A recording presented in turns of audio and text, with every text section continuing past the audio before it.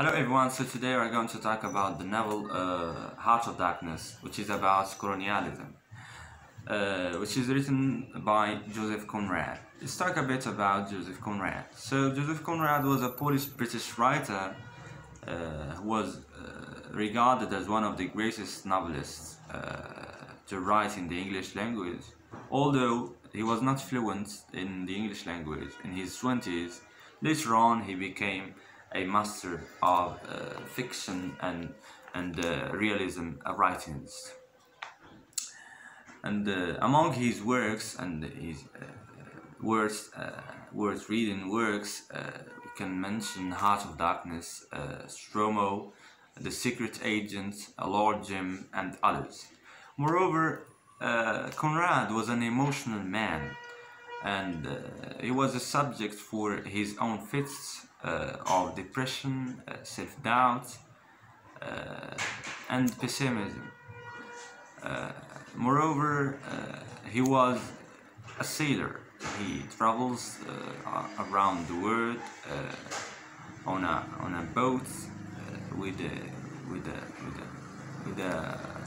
an equipage, and the thing which helped him to discover new places and diverse cultures, and which is of course influenced his lifestyle and also his writing style.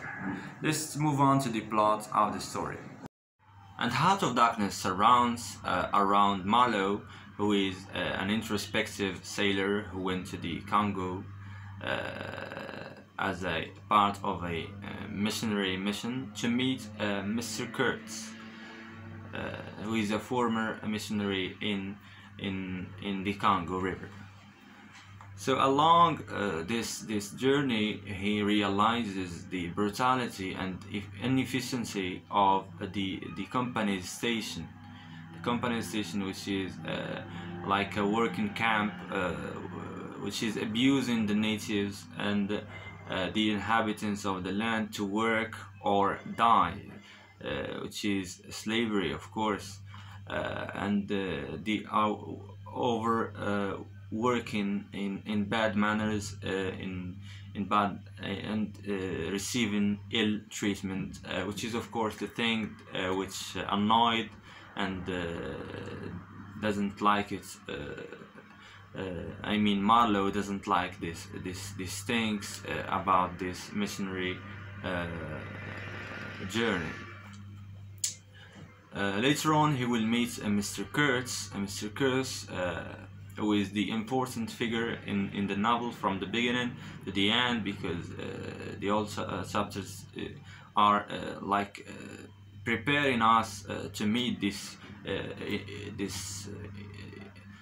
marvelous man, this great man, whom Marlowe said in a chapter, this man has really enlarged my mind. And this is a great thing, because he was very special, and he was idealistic, and also a poet.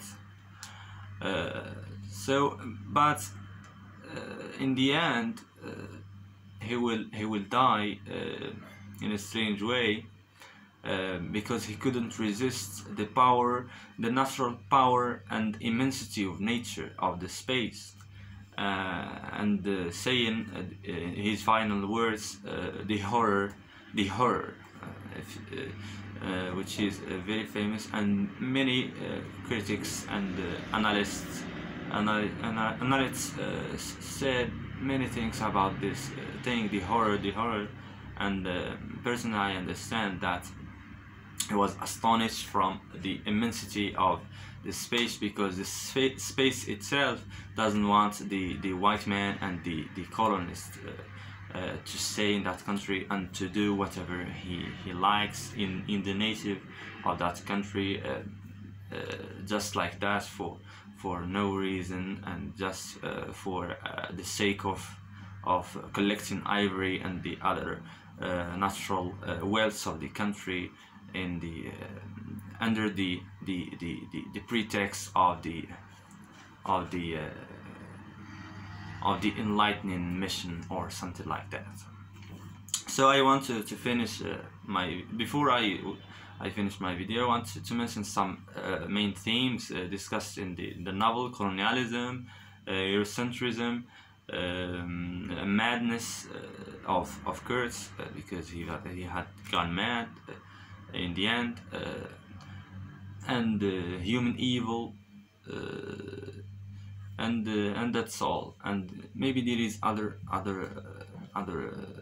themes. You can find it by reading the novel yourself.